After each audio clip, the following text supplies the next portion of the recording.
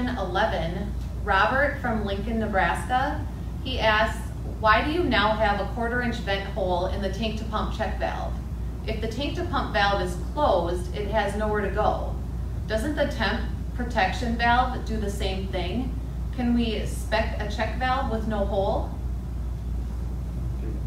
That vent, basically, I think it's about an 1/8 of an inch hole that's drilled into it typically, but basically that hole is there if you're operating off your tank and you're flowing hand lines and you shut the hand lines down. Water has been coming in from the tank through the tank to pump valve, pushing the check valve open, dropping into the pump. The check valve is there so that if you charge from a hydrant, basically, you don't shut your tank to pump valve, the check valve will close to seal off so you don't overpressurize or push a lot of water up into your tank, possibly damaging your tank. What the hole is for is if you're operating off the tank, water's coming into your pump, you're discharging it, and you shut down your discharges, the check valve will close because there's no more water coming in from your tank. And now you just created a sealed vessel, right? And there's no place for the pressure inside the pump to expand to. So as you start to overheat the pump, you basically, you're right, as far as an overheat protection manager would probably go off and blow that out of there. But if you don't have one, that's what the hole in the check valve is for. It allows the pressure inside the pump to feed back up into your tank.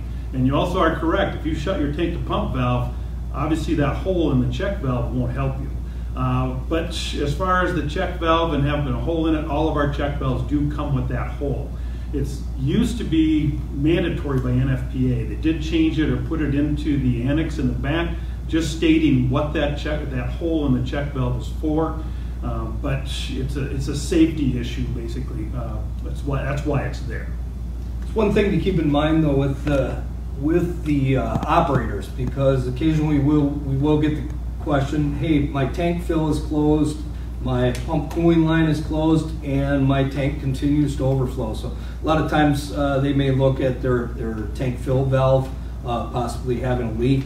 You got to remember, even at an 1/8 inch hole at 150 psi, that's allowing 10 GPM roughly to go back into the tank. So it will overfill the tank, which can be a problem up in our northern climates where it freezes up by where the pump operator stands. But it is a place that it's going to continue to backfill, especially if you have your tank to pump valve open. Now, typically, I instruct operators on my own department to leave that tank fill or tank to pump valve open, because if your hydrant pressure was to drop or you lose that hydrant pressure, it would automatically start taking it from the tank. So. I think one more point to make, and he didn't actually ask this, but it's important to understand too that the hole that's in that check valve does not act as a pump cooler. And I know that wasn't your question, but it's there, as Jane mentioned, just to relieve pressure, because as water heats up, if you're deadheading the pump, the water starts to heat up. Like anything else, it expands, and you have to give it a place to go. And that hole in the check valve is where it goes. Not much water flows through that check valve under those circumstances. Very little water actually flows through there, but it creates an opening so that the pump doesn't overpressurize.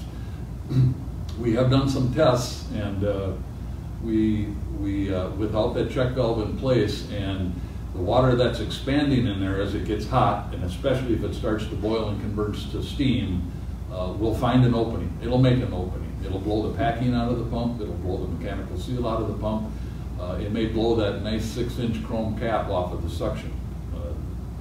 It's a force that needs to be dealt with. So that's why the hole is there, but it does not serve to cool the pump. Even with that hole there, the water inside the pump can boil.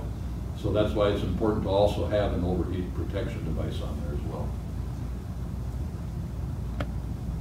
All right, way to share. Everybody got a part of that question.